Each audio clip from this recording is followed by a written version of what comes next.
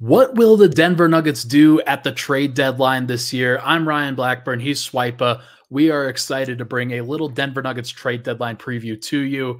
Swipa, we've been very fortunate to cover a great Denver Nuggets team where the starting lineup has been clicking. The bench is starting to find its way a little bit. I'm curious as to what your initial impressions are of the trade deadline this year for Denver and what they should be thinking about. Yeah, I mean, the most important positions for Denver are going to be the backup point guard position, the power forward position backup, and then the center position. And I think probably in that order, given that backup point guard is secured with Reggie, but they might want a little bit more of a defensive-minded guard to play next to Jamal Murray, which might be most advantageous given the fact that Jamal is going to have a lot of responsibility in a playoff setting. He needs someone to be able to protect him on that side of the court. But the backup power forward, Blacko Chanchar not being here has made a really big deal in the overall size the Denver Nuggets have in dealing with some of those difficult matchups. Remember, Blacko last year had some really good defensive standout matchup versus SGA and some other players. He's a very good athlete. Remember, he had that dunk from the free throw line, shot the three ball pretty well. And I think he just offers a lot for this team. And without him, they have really just lacked that 6'8", 230, 225-pound backup power forward to slot next to Peyton and then whoever they're playing at the center position. So that would probably be the two things that I'd be looking at. Backup center, you want it for regular season wins. There are some players they could target in there as well, but I think you're looking for someone that you could slot into the roster rotation for the rest of the season. And so I think it's going to be backup point guard, backup power forward. Yeah, and like unfortunately for Denver, the market for those guys is not like it's not especially good for the contracts that they're able to give up. And like why I say that is because the untouchables in Denver, the players that they're not really going to trade, is basically it begins with the starting five. Like Denver wouldn't trade anybody in their starting five right now. That's Jamal Murray, KCP, Michael Porter, Aaron Gordon, Nikola Jokic. Those are guys that they are not going to move. And you start getting into the problem where Denver just doesn't have a ton of tradable contracts right now. Reggie Jackson is currently their sixth man, but he makes $5 million.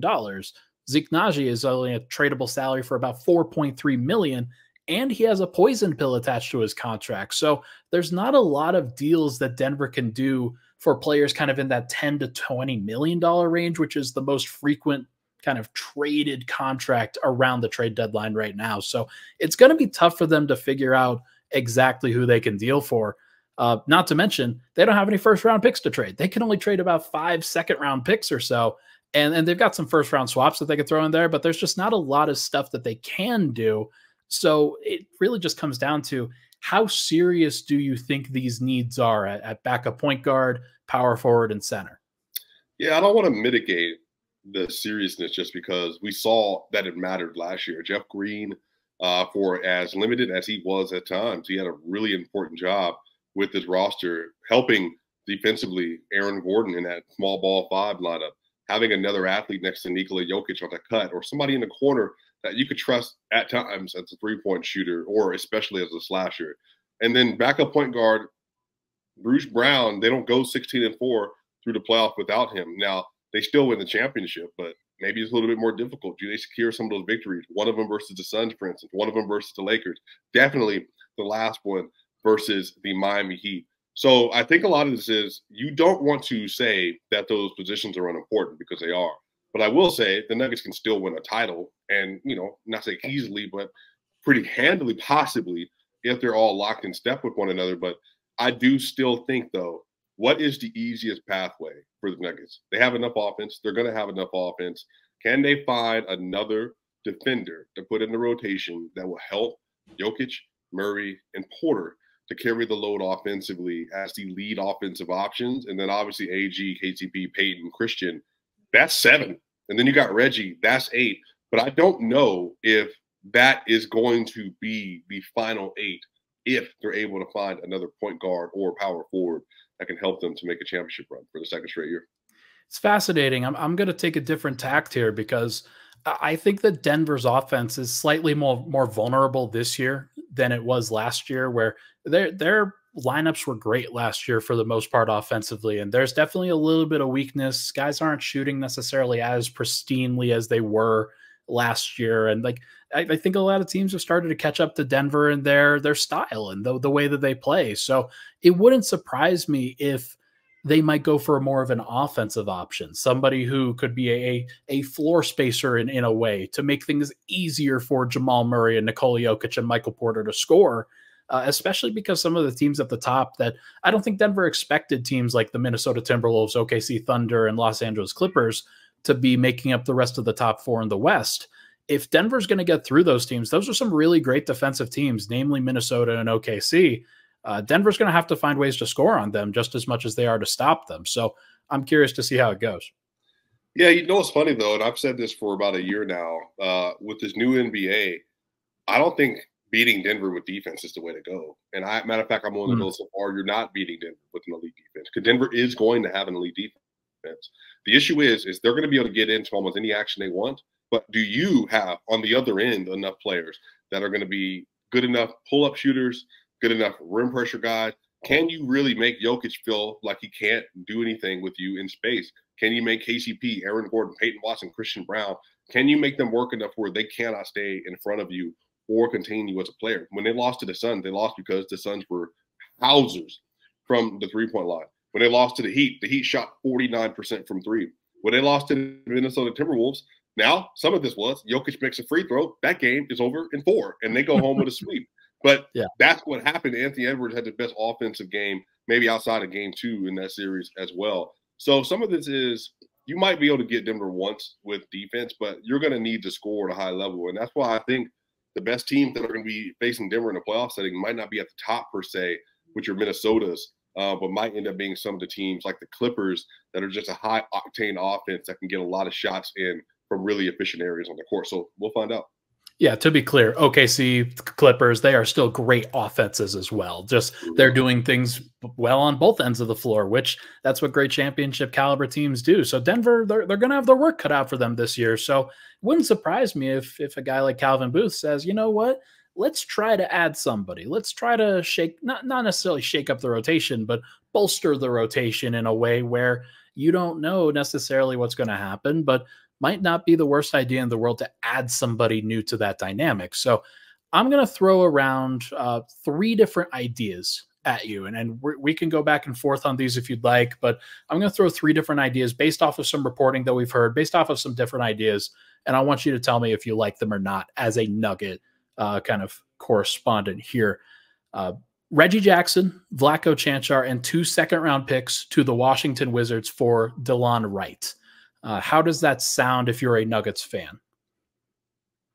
And Reggie Jackson, Vlatko, and you said 2 second-round picks. Just it's basically them like taking on expiring salary and then a couple seconds. Is DeLon Wright worth more than Reggie Jackson right now? It's a good question. I think it's more about fit, and for a team like Denver, like you said, he may be able to reprise that defensive role that Bruce Brown played a little bit better than somebody like Reggie. Yeah, it's funny. I think Washington would actually have to give something back in that deal. I don't know player for player if he is better, and he's definitely not performing better than Reggie Jackson this year. So this would just be they're swapping out to get something that they need, meaning they want more playmaking. Because obviously, Poole's not doing the job. They need around Kuzma and CRISPR and Danny and all that stuff.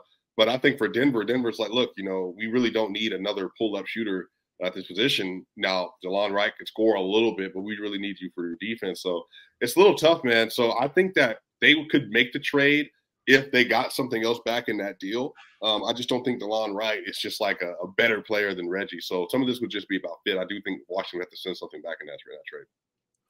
Second idea here. With the Memphis Grizzlies, Denver sends Christian Brown and Hunter Tyson and gets back Xavier Tillman and David Roddy. How would you feel about that move? I would not love that. I would not love that. I think backup center is not as important as a elite level defensive wing and athlete. So I think the issue is that if we're giving up a wing and we're getting a big, David Roddy is not playing. David Roddy's not going to be in the playoff rotation for the Denver Nuggets, more than likely. He just remember Michael Malone, I believe last year said that specialists don't play in the playoffs. Like, Roddy is just the definition of a specialist. He just doesn't do enough. So I would not love that trade either, just because. So now you get out of Christian Brown, you got a backup big, but is that backup big getting closing minutes? Christian will at times. So then you kind of lost value to re-up value for non-Jokic minutes. So I think prioritizing the Jokic minutes is the most important thing you can do. And Christian, it uplifts what they're trying to do in their best skill set more than he would. One of the ideas of this deal would be Xavier Tillman could be a long-term solution for them as a backup five. And David Roddy would also provide a little bit more size and physicality, kind of in that Jeff Green Mhm. role that you mentioned previously. So Yeah. it's interesting to think about. I think I agree though that I'd rather keep Christian around because I think the recent stretch that he had, like he looks like he's bouncing back in a big way. So Right. that's what you want to see from Christian heading into a playoff run. So I think he's probably not on the table for that reason. Um, Final trade for you though. Denver calls up Detroit and they ask, what about Zeke Naji, Vlatko Chanchar for Danilo Gallinari straight up? Like you say, hey, we're going to get out of the Zeke Naji deal Yeah. and we're going to get back a guy who maybe could play in the playoffs, maybe not, but you're not giving up anybody who would have played in the playoffs. Yeah, I mean, you get rid of your most tradable contract as of right now, so that would be interesting. Now, if Danilo for sure can come back and play in the playoffs, I think that would be valuable. The Denver Nuggets have enough wings to fortify. He's not going to be good defensively, but could be a really good shooter. Could be a nice floor spacer. Again, kind of your Kevin Love mold where you don't have a lot of defensive value at all, and you're not even as big as Kevin. So, some of that is it's a risk. Like, do you truly believe that you're going to have Danilo on the court at times closing? Maybe you do. Maybe he takes Aaron Gordon's spot, and it's like, all right, Porter, KCP, Danilo Gallinari, who you leaving open in this situation? So it could end up working out. I would be okay with it, but at the same time, you don't know if you want to give up that contract and that deal. But they did it, then obviously they see for a potential future Danilo being able to close on this lineup and provide some spacing value for the Nuggets. Yeah, and like one of the ideas with it there is you've got Aaron Gordon as your five. We talked about Mhm. Phil like that four spot. Like Gallo could definitely like he could guard the four or the five in those situations, Mhm. and it just kind of depends on the matchup physically. But he would provide better spacing than just about anybody kind of at the forward spots that Denver could throw out there rather than play Michael Porter for 42 minutes or something like that. So I think that there is a merit to it at least to explore something like that, but maybe Denver could find something better on the buyout market, which is something that we'd also have to talk about too. But Yeah. yeah, no, it should be fascinating this year, man. Is there a trade that you want to throw out there that like a guy that you think Denver should be targeting? Yeah, look, man, I don't know what the Nets what they're doing right now. They seem to be having some crazy expectation for their return, but Dennis Smith Jr. just feels like a natural fit. He is a Mm, good to really good defender. He's a very good athlete, offensive leader, some upside there. You're not going to ask him to be a like crazy shooter or anything like that, but I think it's cheap. You don't need to give a lot. And then on top of that, man, this is a player that can work around Jamal Murray. And then especially thinking as a slasher and cutter, he would be dynamic going towards the rim with Jokic taking the big out of the paint. So that's somebody that I'd be looking at. DeLon Wright is also somebody else I'd be looking at. As much as I love Monte Morris, again, I just think it goes back to that thing. You need a defender in that role. But I think Dennis Smith Jr., DeLon Wright, Day'Ron Sharp, if you could somehow get a deal for both of them, that's what I'll be looking for. it's interesting that I think that Brooklyn is a team that is ripe for trades and like they could go a bunch of different directions with their team and they've got a lot of guys that I think in the right situation you could see working. So I'm curious to see how it goes, but yeah, maybe it's Dennis Smith, maybe it's Day'Ron Sharp, maybe it's even somebody like a Royce O'Neal or going Yep. going even more aggressive like a Dorian Finney-Smith. That would be very very fascinating. Last question I have for you. Is there a name that you know that's out there right now on the trade market, a big name that maybe Denver's not going to get, but this player could potentially shift the playoff race for you? I mean, LeBron James. I mean, that's the top of the Putting list. out feelers, man. Yeah, that's the top of the list. If he goes to New York, that changes everything for the future for the LA Lakers and for the Western Conference, and then that changes up the opponents coming out of the Eastern Conference. Because James with Jalen Brunson and OG Anunoby and all that, that would be a very formidable roster. He's obviously at the top of the list. Jimmy Butler, I don't know. It's not true at all because I just don't see Miami being like, we're going to get rid of the reason why we've gone to 2 finals in the last 4 years. But they could Yeah. do it again for a third year in 5 years. Yeah, I'm not doing that. Those would be the two biggest names on the market. Pascal already got moved. Andrew Wiggins could possibly be on the move to someone. for another young star-ish player. And so Wiggins is another one of those dudes that got the experience, and he has the He's skill set. got it, but like he's also just so far away from where he was just even Yeah. a couple of years ago. So I'm curious to see like if any team wants to take a chance on that and try to rehab his value. But Golden State, they're 12th in the West right now. Like they've got to get aggressive on stuff like this too. So Yeah. Who do you think might be the swing factor into a big star or on the market for you? yeah, I mean Jimmy's the one that like it's like the secret one that people aren't necessarily sure what's going to happen there. Uh, Outside of that, man, DeJounte Murray's probably not good enough to really move the needle for a team. And I just don't see like, especially for Denver, like if hypothetically DeJounte Murray gets moved, or let's say it's Miles Bridges who gets moved to Phoenix, like does that change your opinion of the Phoenix Suns in any way, shape, or form? Not really to me. Like they get Not another guy that no. yeah, like they get another guy that's very tough to guard, and that's it. So I find it very difficult to see like is there a guy that the Clippers or the Wolves or the Thunder could get? I mean, I guess the Thunder could get super aggressive in secret, but like Mikal, there's a few players that can go after. sure, but like I just don't think that they're going to, you know. So and Mhm. if that's the case, then like those are the teams I think are challenging, and I don't think that there's anything that they could do specifically that firmly changes their future against the Nuggets. Right. Yeah, I mean, I don't know what move the Wolves could make with outside of trading Karl Anthony Towns to getting like a really, really, really solid return in for Cat, who is going to another All Star game. So yeah, I mean, I don't know. I'm not saying the teams are going to stand pat, but a lot of this stuff I think is going to change a lot of team destinations. Is tertiary. I mean, Boston, they could easily upgrade their seventh man in their rotation. They don't want Peyton Pritchard. They don't want Sam Hauser. They don't want Luke Cornett. They want a real seventh option on that roster outside of Derek White, Drew Holiday, Jaylen Brown, Jason Tatum, and Kristaps Porzingis. That could be a spot.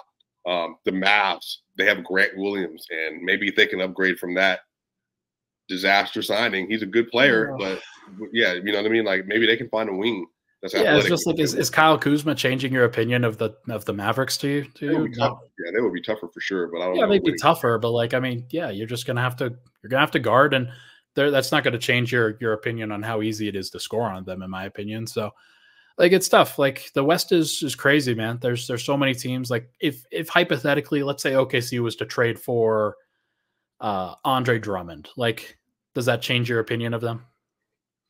If the No, I Clipper, mean if those go ahead. backup ends would be key, but no, not again, still not long term, or at least for a championship odds, no.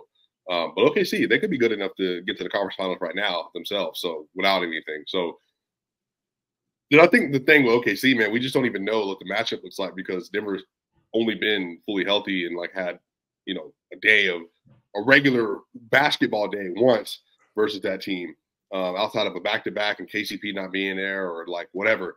And then Jokic obviously missing the last one. And they've all been close games except for two of them when Nuggets won by 33 and then I think they lost by 21, I believe. So yeah, we'll see. Yeah, I mean they're a tough team.